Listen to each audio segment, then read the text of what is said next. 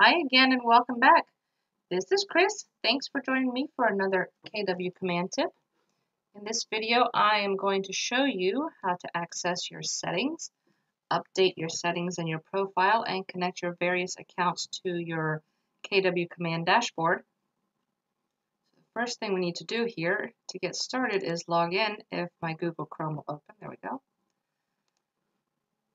And head on over to console.command.kw.com. You're going to log in using your kw.com password and username, or username and password, whichever.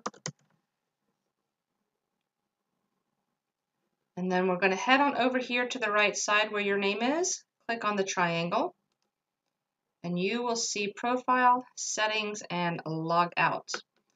So click on Profile, and this will take you to what is your profile that other people can see. This is similar to what you'll see for other people. Lots of things you can do here.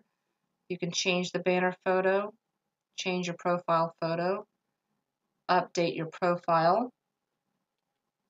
The profile will show everyone things like this, your service areas, your social media, your contact information.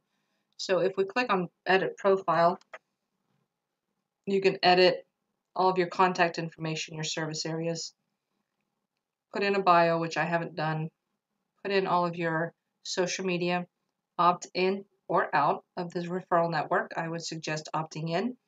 And you can show on your profile page however many closed units or sold listings or any of those things, any of these statistics that you want to show. I would put at least closed units and listings sold, and maybe buy sales also, but at least these two. Time with KW, if you've been with KW for a while. I am not an active selling agent, so I haven't clicked on any of those because I don't really need my profile to say 0. But I did put on there time with KW.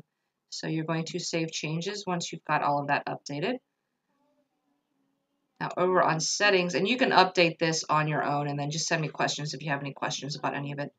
So over then on settings, the second thing I want to show you in this video is connecting your applications or your accounts with your KWCommand dashboard. And these are things like your calendar, your eEdge, Gmail, Facebook, MailChimp.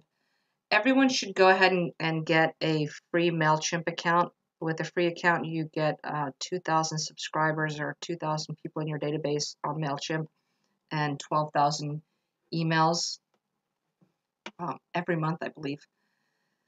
But it looks like, from what I've seen, that you're going to need a MailChimp account in order to do email campaigns from KWCommand. So go ahead and get that. I just signed up for mine today and activated it a few minutes ago, so I'm going to connect that one, and it will give you an opportunity to see how easy this whole connection process is.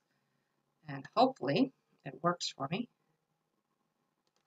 It should. There we go. Everything's connected. Now you'll see it pulled MailChimp up here to my connected apps. It was down here, but it's pulled it up here now. So these are all of my connected apps. And that's about it. Go ahead and update your profile, everyone. Put in your photographs, put in your banner photo if you want a new one, connect all of your apps, and I will be back with another video showing you some more of the setup and some more of the things that you can do with KWCommand. Thanks a lot. Thanks for your time and for watching, and I will see you next time.